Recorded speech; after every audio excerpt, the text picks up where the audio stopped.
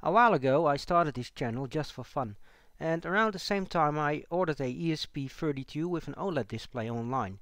Well, it arrived last week, and let's use it today to have some fun with YouTube's counters and statistics.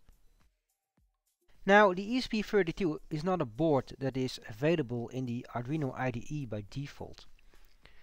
I'll show you what I mean by that. If we go to boards, there is no ESP32 option. This means that we'll manually have to add it to the IDE.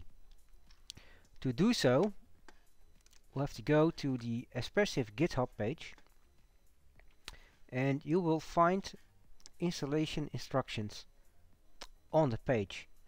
Now, I'm using a Mac, so I will be using instructions for Mac. And it's simply just a matter of copying and pasting. I also have to install Xcode from Apple, and this will take a while, so just to speed things up, we'll fast forward this bit.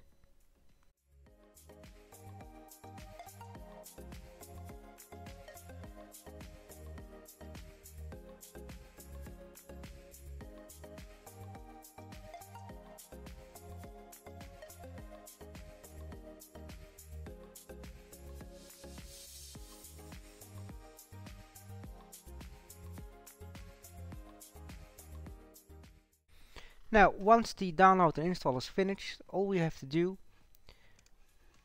is restart the Arduino IDE.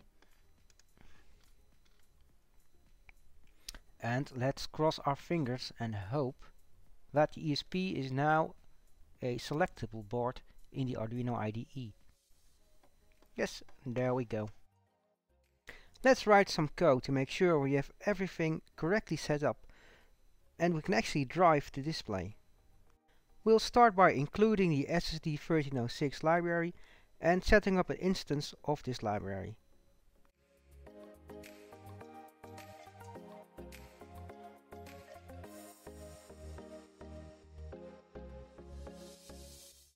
Let's name it display. The SSD1306 is a I2C device and its address is 3 Charlie. And we will connect it to the ESP using pins 5 and 4. We'll paste in the rest of the code, and before we will compile and upload, we will check if we have selected the ESP as a board, and we will verify if we are connected to the correct serial port. Compile and wait for the upload to complete. Now that the display is working, I'll copy and paste in all of my code, and we'll see if we can actually get some statistics from YouTube.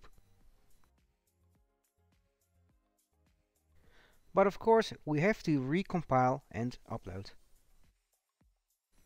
There you go, YouTube statistics on an OLED display. As you can see, not many subscribers and views, so if you like this video, like, comment or subscribe.